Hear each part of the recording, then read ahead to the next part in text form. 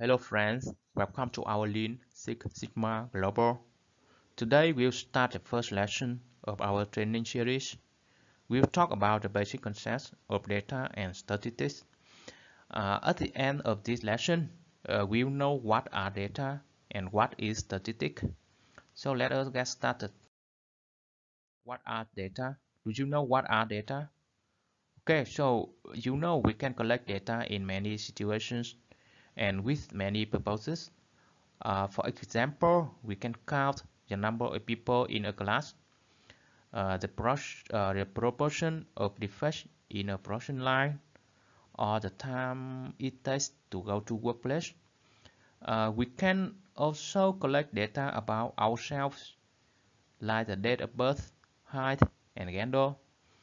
We will learn about different types of data and how to use them effectively later in this chapter. So again, what are data? The data are observations about a person, object, process, or event.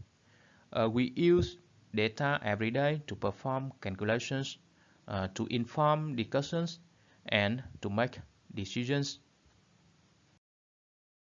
A factory produces thousands of mobile phones every day to meet daily production targets and ensure customer satisfaction. We need to know exactly what goes on in the factory. So how can we keep track of the production, packaging, and shipping processes? We need to gather data about the processes in the factory. So what types of data are available to us? And how can we describe the processes in a meaningful way? Statistics is the art and science of describing, interpreting, and analyzing data. Or we can say statistics is study of collection, analysis, interpretation, presentation, and organization of data. We'll learn how to use statistics to better understand our processes, products, transactions, and customers later in this chapter. Let's review. The data help us understand processes, products, transactions, and customers.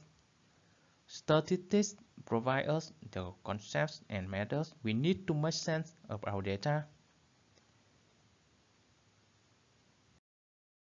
Thank you for your listening. In the next lesson, we'll talk about types of data.